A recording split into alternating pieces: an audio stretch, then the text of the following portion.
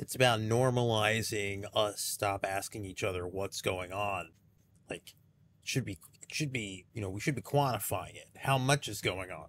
What are the things? List out the thing you have going on. Hey, Steve Weiner here from GetRebix.com, and today we're going to keep going with our Intune tenant-to-tenant device migration. We're going to, before we package everything up and talk about uploading it to Intune, we have to cover the tasks and scripts and the way they work for the post-migration tasks. We went through the main start migration.ps1 PowerShell script, which is the primary orchestrator, and then we have to look at the rest of the pieces. So how much stuff is happening?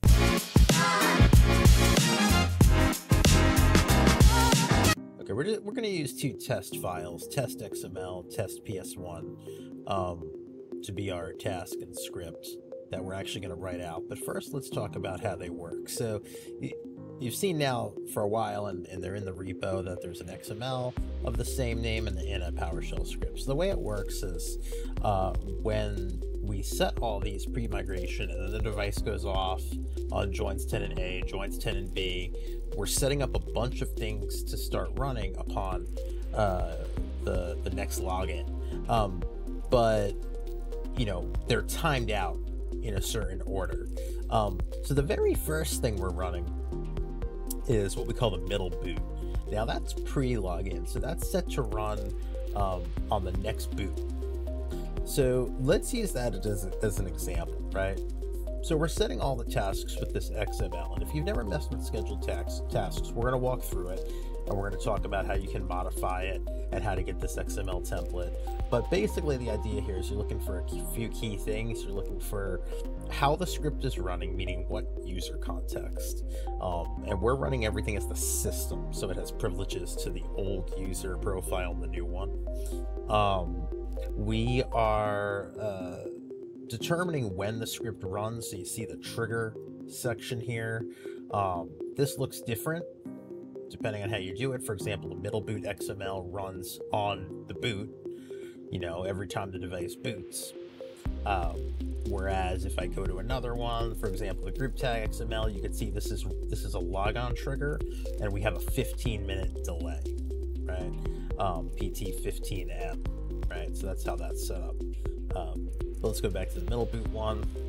And finally, we have the actual executable action in there. And you can see there's a command and an argument. And this is no different than calling something from the command prompt in that context. So we're being very explicit in calling PowerShell, and we are passing through the execution policy bypass, window style hidden. That keeps the PowerShell window from opening up, and we're pointing to our file.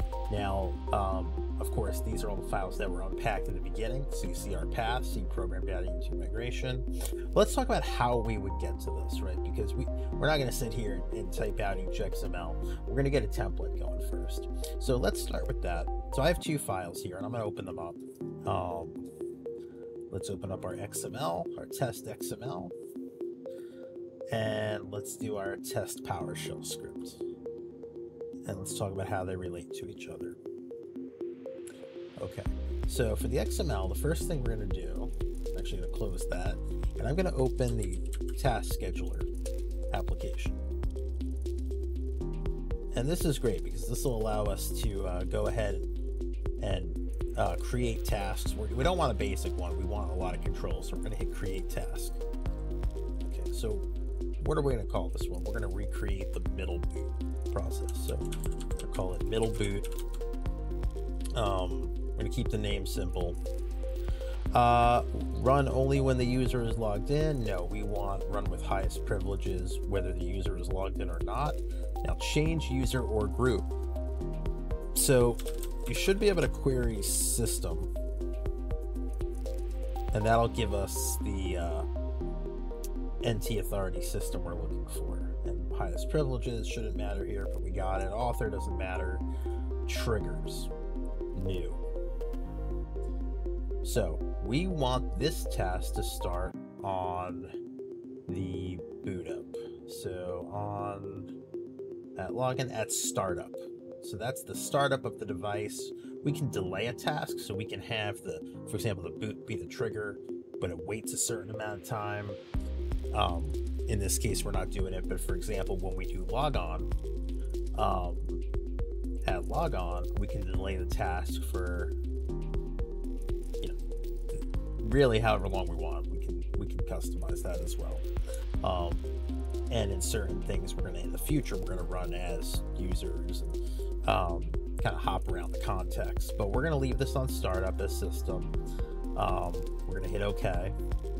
And then we can put our actions. What is the script going to do? So in our case, we are going to start a program. And we're going to browse the full context of Windows PowerShell. Yep.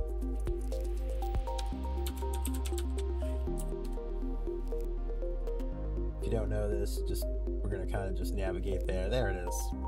So we're calling the full PowerShell executable and our arguments. So we're going to say execution policy is bypass. Yep, got to be able to spell. Window style is hidden. And the file is C program data, Intune migration, MiddleBoot.ps1. And that should do it. I hit OK. You can also have conditions that trigger the task. So it'll trigger on this, excuse me, only if the following conditions are met. We don't want to hold this up if it's on battery power. We don't want it to only start on AC power. You know, we'll turn those off, but these could all be customized in there. So the bottom line is we have this task, and we're going to export it. You don't want these to run on your local machine. So I'm gonna export this to the desktop, and I'm actually just gonna disable and delete this. We don't need this actually running. All we needed to do was make that. It's kind of a GUI to make the XML, right? So let's open it up and look at what it made for us, right? So we got the name, URI MiddleBoot.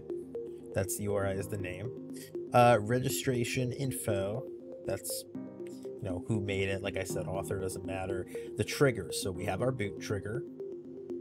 If you look at the user SID, S-1-5-18, that is your NT authority system. So that's perfect.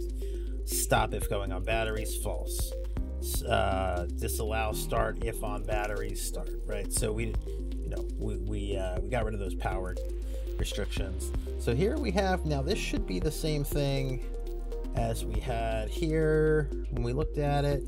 Yeah, so everything the same from our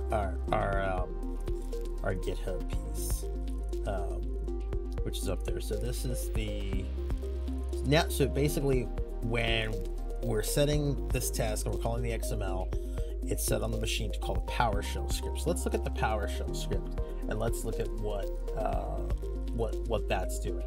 So because this is the first in the post-migration activity, we now need a post-migration log. I think it's very helpful. So the first thing we're going to do, actually, I should set the error action.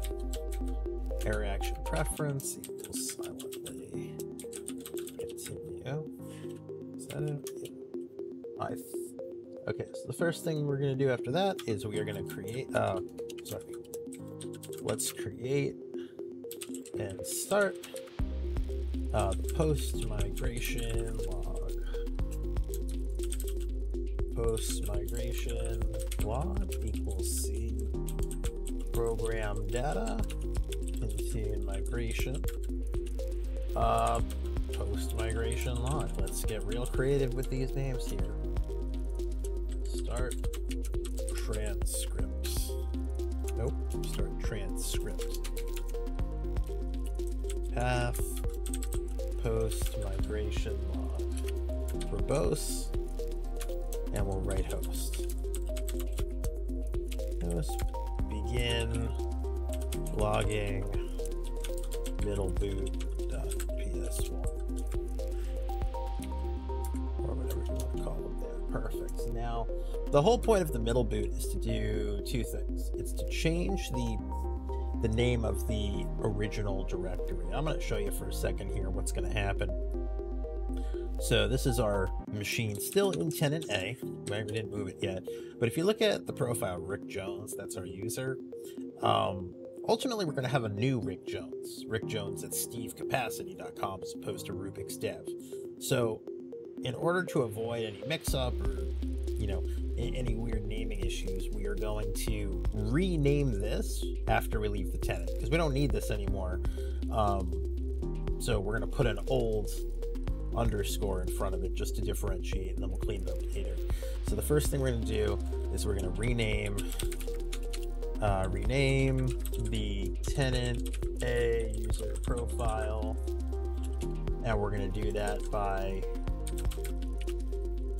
house getting tenant A user profile name. Okay, so first hiccup. If we're running a system and we've unjoined the device already, how are we going to know what that name was? Well, if you remember, we captured that back in the beginning. So I'm going to open start migrate. Here you go. Open with code. Yes, open. That's fine. So when we came down here and we got some info, you can see I got that active username. Right? Remember we got it before and we stored everything in the XML? So take a look. User is stored, and that was stored to our path of program data Intune migration. So when that's all said and done, I'm going to have that file, that XML file, I can pull it back from. Remember, that's why we put it there. And if we take a look at what's in there, or what will be in there for my test machine, let's open this up. You can see we have the group tag of the device, the serial number, the locations we're going to migrate.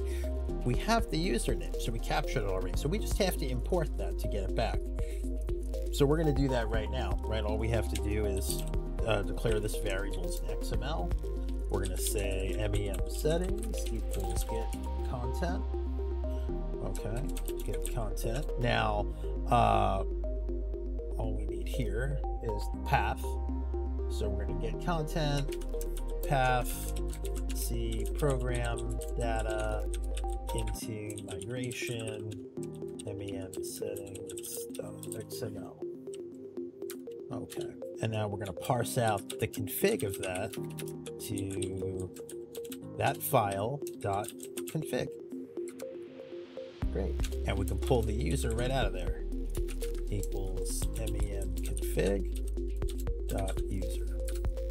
And that's perfect. So now we have the user. So we can say right host current. We could say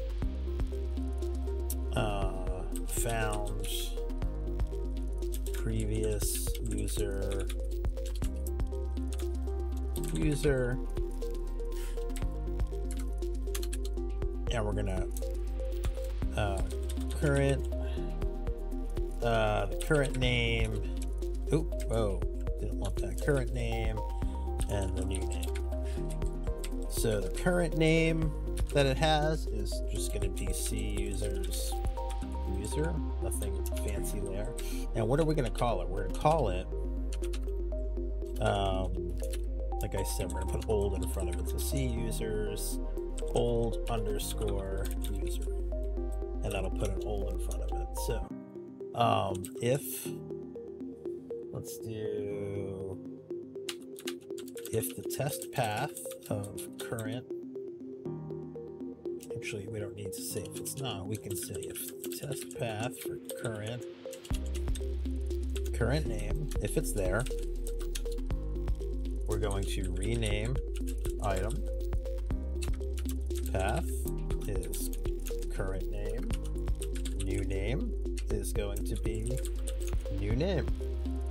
We'll write host, renamed path current name to new name. And if for some reason it's not there, even though it should be there, host, we'll say path current was not found. All right, that renames it. Our other thing now, so it's very important because remember the task will run this every boot up. We don't want that. We want it to stop. We only wanted it on one boot up. So we're going to disable the task. This is a trend you'll see for every one of these, right? The task calls the script stops the task from running after it runs. So we're going to disable that, and we're going to disable scheduled task. And all we need is the task name. And in this case, we know it's MiddleBoot. That's it. And you can write that out to the log, right host, disabled MiddleBoot task. And now we're just going to make the device reboot again. Remember I said that used to be kind of a manual thing. But it's going to reboot 30 seconds from all of this. So we can say right host, stopping log for MiddleBoot, and we can stop the transcripts. And there we go. Right, and that'll rename it for us. As I've done before, I think I lied to you in the intro. There's some interesting things going on here in the post-migration tasks. I said we wouldn't be going through all of them, and maybe we won't. Depends if I get bored. But I do think there's a lot here that's going to be helpful to go through how we're bringing back a lot of this data. So I think next time we'll try to get into 1 or 2 more tasks. I got nothing else. 1, 2...